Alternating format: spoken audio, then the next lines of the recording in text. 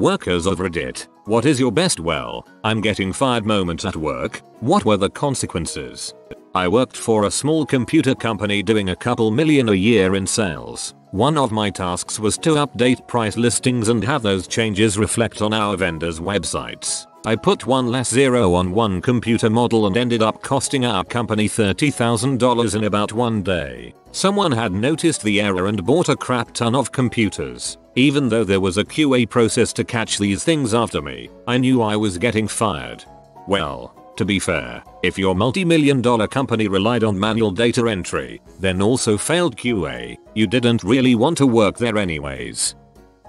I am a police dispatcher, and one time at work I was working the desk and toys for TOTS workers came in. My boss joked that I shoulded them to make sure they weren't thieves. We laughed and the gentleman took the 10 trash bags full of toys and left. Later that night a man called and asked when they could pick the toys up. After telling him that 2 guys already picked the toys up, he informed me that we had most likely been robbed. He asked if I had ID'd them and I said no. He spoke to my boss and my boss then informed me that we would probably be on the news since a police station was robbed, which was ironic, and he flipped out on me. It turns out it was an off-duty cop calling to play a prank on me.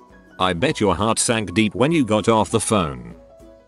I worked at an automotive parts manufacturing factory while going to art college, and part of my job was boxing up parts and attaching a tag onto the box with thin wire. But for every box I completed, one every couple hours, I sculpted a little animal out of the wire with needle nose pliers. I gave the little sculptures, bears, rabbits, whatever, to random employees, which they left on their workstation. One day as I was making one of the little sculptures, I looked over my right shoulder to see my supervisor standing directly behind me just watching me with a clipboard. I paused, looked her dead in the eye, held out the sculpture and said, "Want a bear?" She fired me on the spot. I'm now an animator at Disney. This is possibly the cutest getting fired story I've ever heard. I was a legal secretary. My boss was excited about our new big money case with a new big money client, Plaintiff Smith. Boss had 3 attorneys write a 6-page letter to our client outlining exactly how we were going to cream defendant Jones. The letter included possible counterattacks and legal citations and basically our entire strategy. Meanwhile, I was poring over docs we received regarding defendant Jones. I was asked to mail the strategy letter to our client Plaintiff Smith. No biggie, just put it in an envelope, right? I knew he lived on Maple Drive, so I pulled his address from some papers on my desk and mailed that sucker out. Next day, I'm poring over those defendant Jones docs again and my blood ran cold. No one had told me that Jones and Smith were next door neighbors. The address I'd pulled was Jones. I'd mailed our entire strategy to the opposing side. I immediately called their local post office and used my lunch break to drive there for the next 2 days. People at my office knew my mistake. I think I wasn't fired immediately because there was some chance I might fix it. Everyone avoided me or gave me tight-lipped smiles. Miraculously, the postmaster finally located the letter. The carrier had it in her bag on the 3rd day and brought it back to the post office where I was waiting. I gave the postmaster a $25 gift card and my tearful gratitude. My boss, who had avoided me, finally broke the silence and said, "I cannot believe you freaking found that letter." It became a crazy story around the office and I was not fired. Holy crap, nice recovery. I worked at a movie theater in high school. I'm blind in one eye and used to be sensitive about it. Got in an argument with a coworker at the theater, but didn't really think anything of it. Later on, I was going down the hall to get more ice, and passed him as he was tearing tickets for customers. He muttered "Cyclops" as I passed, just loud enough for me to hear. So I immediately turned around and punched him in the face in front of his line of customers. Never saw managers run so fast. Should have blasted him with your laser eyes, Summers. I had the bright idea to shoot off a potato gun in the parking lot of my company. I fired a few rounds across the road when the maintenance manager came running out screaming at me. I then realized I was shooting a firearm on company property. Doesn't matter, it's potatoes and right guard, it is still a projectile. My fellow supervisors who were watching all disappeared. Went back to my desk to await my manager. All I got was an "I trust this will not happen again" email. Still work for the company and it occasionally gets brought up on my work anniversary. I was working at a cozy sandwich, soup and salad place and had asked to leave early the previous day since my uncle died. I went back to work and was still in a state of shock and couldn't check my baggage at the door. I had this horribly bitchy lady change her order 4 times during the lunch rush when I had a line out the door. I couldn't take it anymore and told her to either order or to get the frick out of my line. My manager heard me. Before he could say anything, I took my apron and hat off, handed it to him and grabbed my stuff and left. I use ADM to manage my IMs while I'm at work. I'm a developer. I was speaking to a project manager at a new job. I'd been there for maybe a month. She was asking me to do some tedious work that was completely unnecessary because they promised it to a client. While frustrated, I tabbed over to my girlfriend's IM to complain how frustrated I was that they were making us do all this work for basically nothing. Unfortunately, I didn't tab over. I sent the IM to the PM. My heart sunk into my stomach. Saw the little icon that showed she was typing and was like, oh crap, how do I cover this up before she responds? I reread the comment and noticed I used a lot of pronouns. So when she responded, she thought I was talking to her about the client. Dear Lord, I thought I'd ruined my awesome new job right after it started.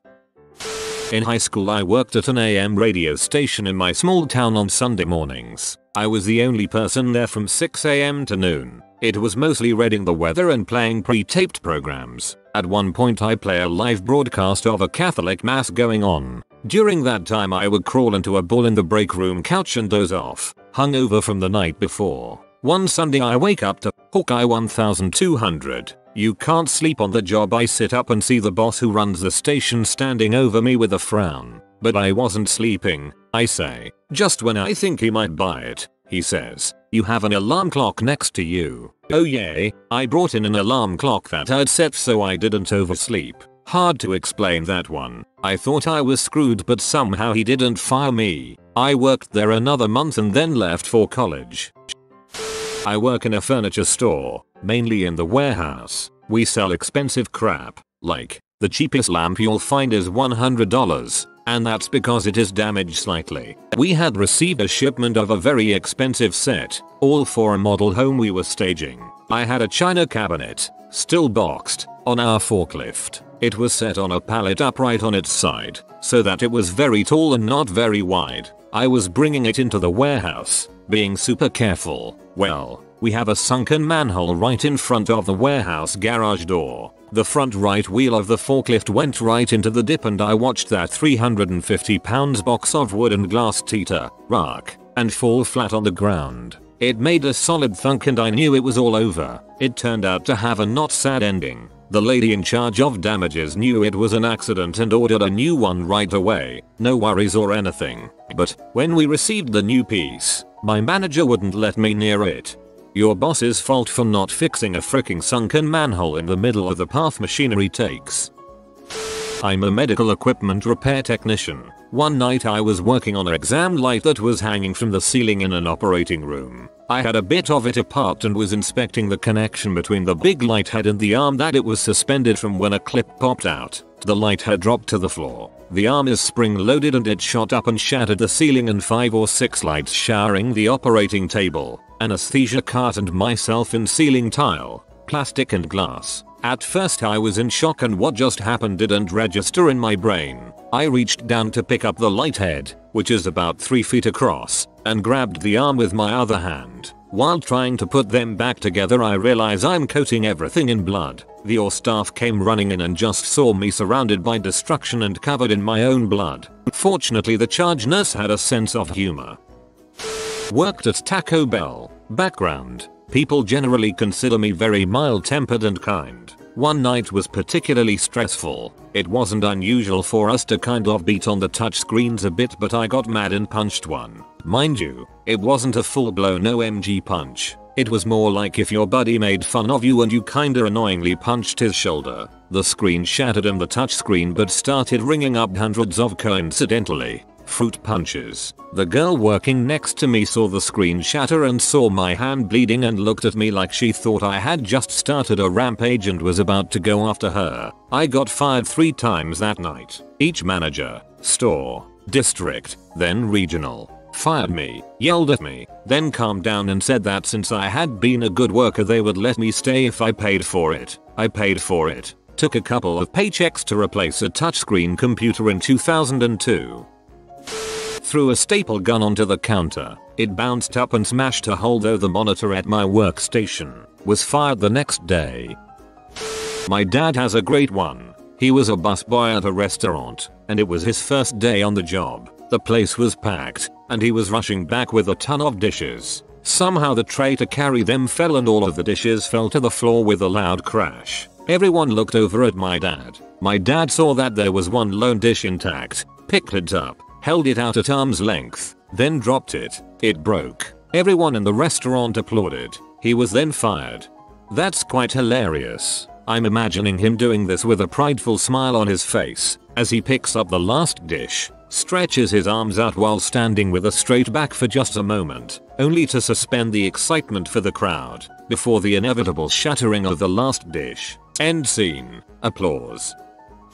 I once was chatting with a higher up manager about how a lot of people were away on the holidays. She said she may leave early, but was stuck pulling a couple extra hours with all the people out getting their stuff handled. As she was walking away, what I wanted to say was yeah, don't want to have anyone working harder at their job than they have to this time of year or something like that. What came out of my mouth was yeah, don't want to have to make you do your job. She was already around a corner by the time I got that far, so my brain made me stop talking. Then I realized what I had just said, but it was too late. She was already gone. I heard about it quite a bit from my direct superior later, but nothing came of it.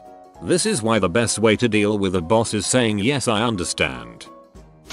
Worked phone technical support in the late 90s. We had an instant messenger IM program, but weren't supposed to use it, only if the managers contacted you. So a manager starts a large group conversation on a Friday, then immediately drops off. We continue chatting and having fun for a few minutes, but most drop out. About 10 of us kept it going. After some time, someone invites a few of our Canadian counterparts to the conversation. We're joking back and forth about who has the better beer, how their weather is sunny, ours was rainy that day, etc. In the spirit of fun, I post the lyrics to the Royal Canadian Kilted Yaxman song from Ren and Stimpy. Seems to be no big deal. Conversation dies out within about 15 minutes and we eventually turn it off. I then get to dreaded manager IM asking my name and group manager. Oh. Within a few minutes, I am called in by my manager and he takes me to another manager who runs the Canadian group. I was reported as making offensive and harassing comments. My manager asks me very solemnly, "What did you say?" I just know I am so fired at this point. I quoted the lyrics to the Ren and Stimpy Royal Canadian Kilted Yaxman song. He snorts and almost does a spit take laughing, then quickly recovers and says okay, don't do it again. IM is only to be used for work purposes. The other manager just kind of rolls her eyes, tells me the Canadian team doesn't have a sense of humor and reiterates not doing it again, and that was it. I got away with a slap on the wrist. Our cow one tree reeks of trees. Our yaks are really large.